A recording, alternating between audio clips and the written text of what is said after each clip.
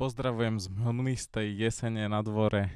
Keď sme sa prisťahovali na dedinu, myslel som, že budem pobehovať po prírode ochraňovaný rozprávkovými muchotrávkami a len tak sa kochať. Ale prišla stavba a v tom nie som veľmi šikovný, ale keď tomu dám nejaký presah, tak to nejak viem prežiť. Hlavne som nechcel vás tu čičíkať nejakými cool dedinskými témami, že pestujeme, kompostujeme, chováme sliepky. Hop. Ale ideme do takých nesexy tém, napríklad kamene. Ale najprv, aby som vám dokázal, čo dokážem, tak trampolína je taká vec, ktorú si určite kúpte, určite si ju kúpite. Je to prvá vec, ktorú zbadajú susedia, že aha, tam niekto býva a majú deti. Je to vec, vďaka ktorej zabudnete, že bývate naproti cintorínu. A je to vec, všade, kde som išiel, som videl, že to hneď poľučtilo okolie. Skúste tu nájsť trampolínu a hneď vás to poľučtilo, že asi sa tam dá bývať, ne? No a moje zlepšovaky sú v tom, že nielen pomenujem fenomén, ale aj skúsim ho trošičku vytuniť. Takže priznávam teraz svoju ľudskosť ako otec 4 detí občas. A ako stále sa snažím byť dobrý otec, ale občas mám také, že trošku nervy a keď sa šalili deti na tejto trampolíne, tak sa šalili až tak, že by už sa mohlo niečo stať, tak som im povedal, že musia ísť dole. Nešli dole, takže som začal rozmontovávať jednu nožičku.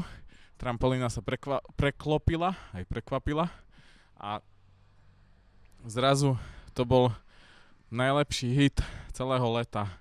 Naklonená trampolína, funkčná ako trampolíno šmikalka, keď si ju takto zaistíte, alebo ako preklapacia, testujúca bezváhovosť a váhu súrodencov a také veci.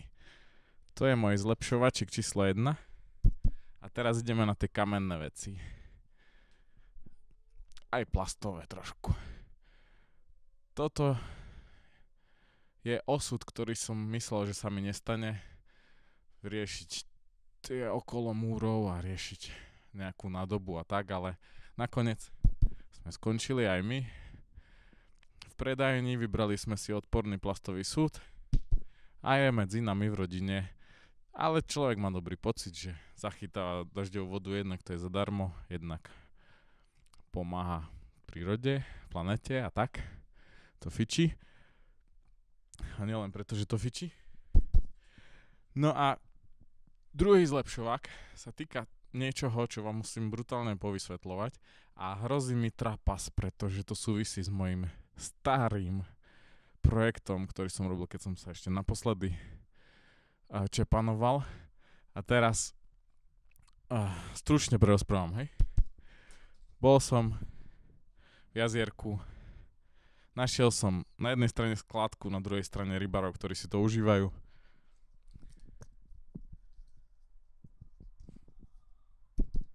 A našiel som tam tieto porobetonové okruhliaky, ktoré voda omlela tak ako normálne okruhliaky, akurát, že to netrvalo 1000 ročia, ale bolo to šikovnejšie.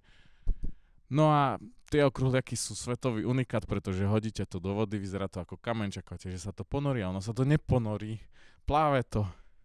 Takže som hneď mal veľké plány poraziť feng shui, kamene, okruhliaky na seba, ktoré sú všade, a dať tomu nový význam plávajúcich kameňov. Ešte aj po všetkých tých časoch som to najprv chcel tak akože umelecky, ale teraz už by som chcel na tom tak normálne zbohatnúť, takže plné auto som si navozil toho a začali sme robiť tie skulptúry, čo by mohli kľudne byť niekde v Hornbachu alebo v Obi. Ale vďaka tomu, že mám umelecké papiere, tak som to mohol vystaviť v Bojniciach na zámočku romantickom. Tam si tak plávali a tam som zistil, že toto je, preto to tu celé hovorím, že toto je upcycling a toto je užitočnosť, pretože normálne, že sa na tom rochní korytnačka, chápeš? To znamená, že som zistil, že to je užitočné pre živočichy a aj doma sa mi na tom zachraňujú v súde chrobáčiky. Takže hnusne odporný plastový súd je zároveň feng shui plávajúci a moje predtým čisto galerijné alebo také fintošné dielo je zrazu normálne na dvore užitočné. A je to rovnako cool ako hmyzí hotel, takže keď už máte hmyzí hotel, tak si prosím dajte aj feng shui kamene do vody, pretože sa vám to nebude topiť. A ideme stavbarina. Toto tu som nedokázal robiť ja, to dokázala robiť moja žena. A ja, aby som to dokázal robiť, tak musím nad tým takto špekulovať pol roka a naučiť sa to robiť v galérii a neviem čo. Takže svet nopových fólií. To je ďalší kus plastu, na ktorý som pol roka pozeral takto a snažil som sa ho vyriešiť, čo s ním, jak tu s ním žiť.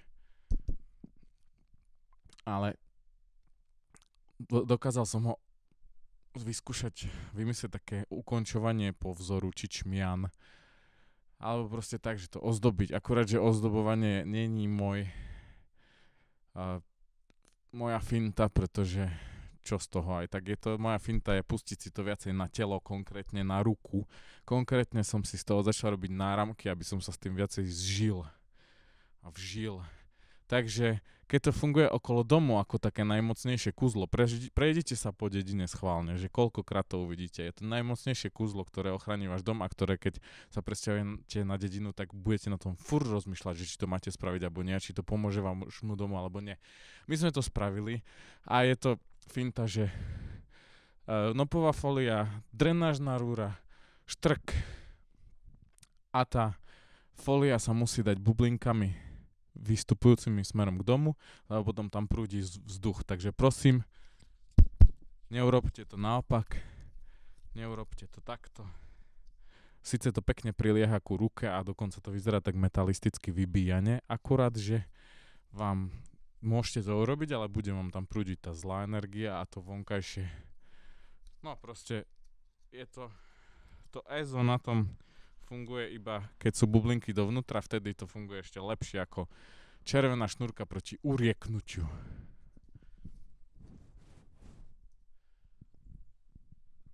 A teraz prichádza štrk.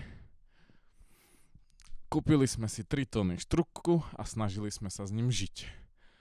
Ono máte dosť veľkú otázku pred vami, keď ste si ešte v živote nevyriešili a ja som nevedel, že to budem musieť vyriešiť, ale musel som to vyriešiť. A to je, aký štrk si kúpite. Makadam alebo riečný štrk. Makadam má svoje také presahy, aj riečný štrk má svoje presahy, vďaka tomuto rozdeleniu sa možno budete vedieť lepšie rozhodnúť. Takže makadam vymyslel makadame. Škótsky staviteľ, ktorý tým, že začal robiť makadamové cesty, vymyslel technológiu, ktorá bola konečne lepšia ako cesty rímskej ríše. Ale makadam je pôvodne MacGregor a dal si meno makadam kvôli tomu, aby sa pokresťančil. Takže už viete, čo vás možno tak latentne vedie k tomu, že si dávate makadam. Ja som si myslel, že to sú makadamové oriešky alebo také niečo, že to je nejaká exotika, ale je to Adam. A naproti tomu dunajský štrk. Ja som fanúšik. Je krásny štvorfarebný a hlavne sú to okruhliačiky z rieky, tisíce rokov omielania. Je na tom vidno plno roboty tej vody a to ma fascinuje. Takže štrk s robotou, štrk s farebnou variáciou, ale hlavne toto vás podľa mňa presvedčí. Volá sa to dunajský štrk. V podstate, keď tak chodíte od krajiny ku krajine, tak to, čím sú vysypané parkoviska, alebo proste veci, kde nemá raz burina. Mimochodom, to je presne ten divný dôvod, prečo sa vôbec venujem štrku, lebo ja som si furt myslel, že štrk je na to, že by tam nerastla burina a ja som skôr na strane buriny ako na strane štrku. Ale už som to pochopil, tu práve takto máme koľajnice štrku, lebo sa nám auto zabahňovalo A je to nádherná vec. A dokonca v galérii, tejto galérii, v ktorej ste, majú obrovské nádvorie plné štrku a nemajú ho radi. A na to som tu ja. Odviezol som to do prvého poschodia a naučím vás to mať rád. Dunajský štrk je z Dunaja. Dunaj bol od veka dôležitá rieka pre Slovensko a zároveň hranica. Všetko zlé je za Dunajom. Maďari za Dunaj a podobne. Nemám nič proti Maďarom, len vlastne vidíte tú hranicovosť zhnutú v samotnom tom štrku a zároveň je to také, viete, jak trošku zabrusím naspäť do Feng Shui, keď Azíci imitujú vodnú hladinu, tak použijú piesok riečny a ten je akože večný a pokojný a my si tu dávame také večné a pokojné Dunaje okolo domu. Ha! A to najlepšie na tom je, že to nacionálne sa krásne zneguje, pretože dunajský štrk sa ťaží v Maďarsku.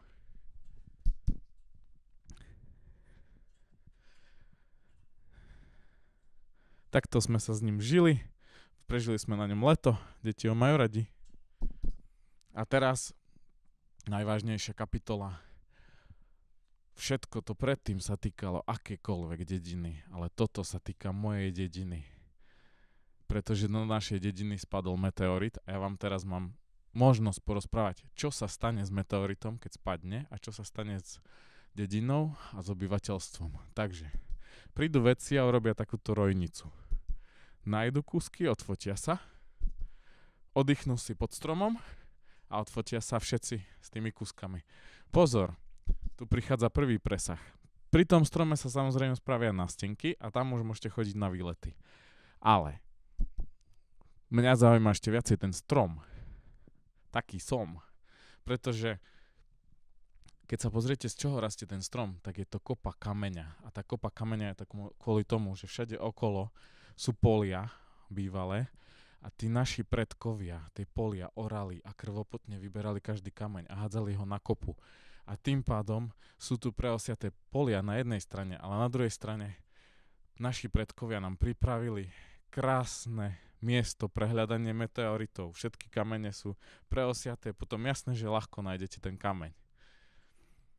Takže meteorit pristal 28. februára 2010, je tomu 10 rokov.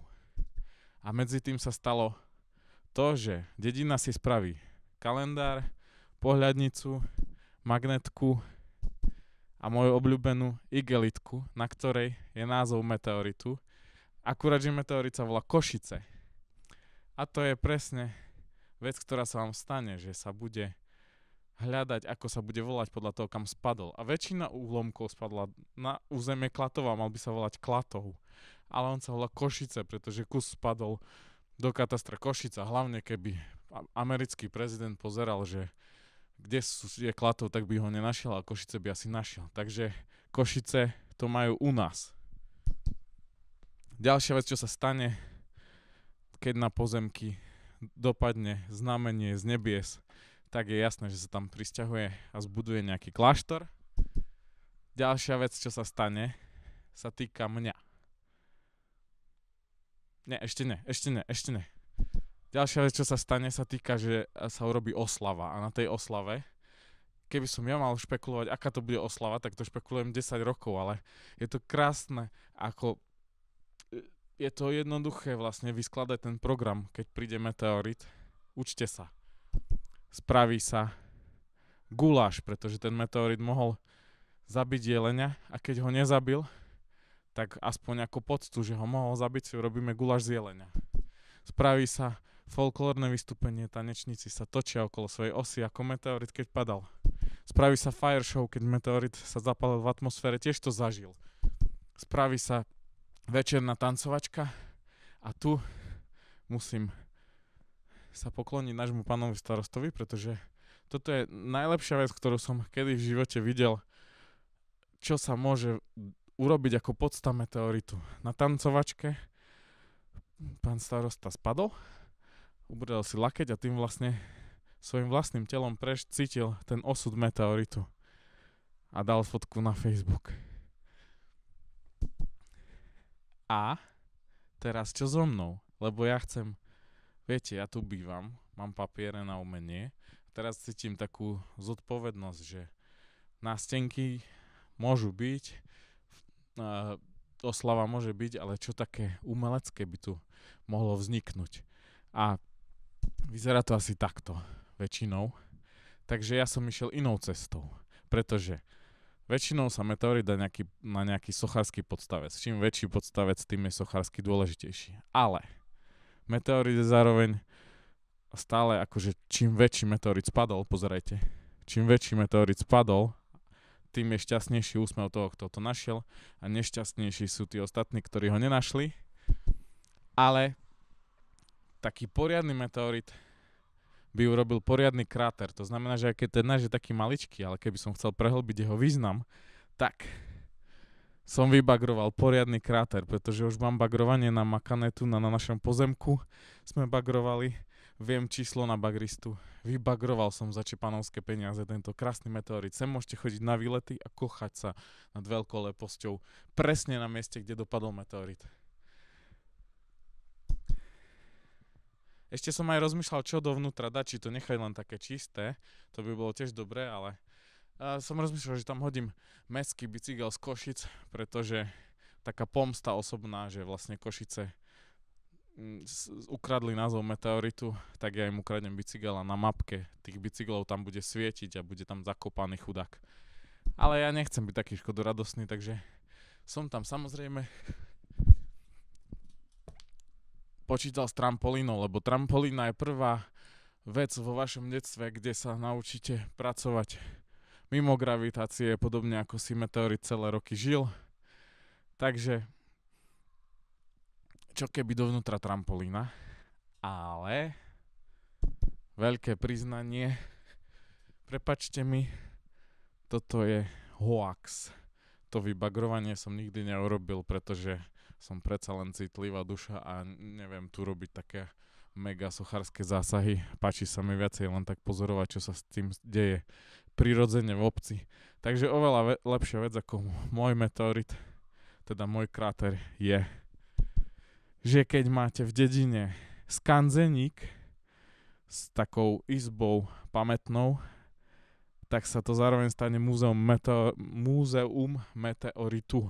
To znamená, že tam je detko s babkou, detko v tradičnom odeve telefonuje, babka múti maslo, číta si modlitebnú knižku a na stole majú nedeľný koláč a ten nedeľný koláč je meteorit.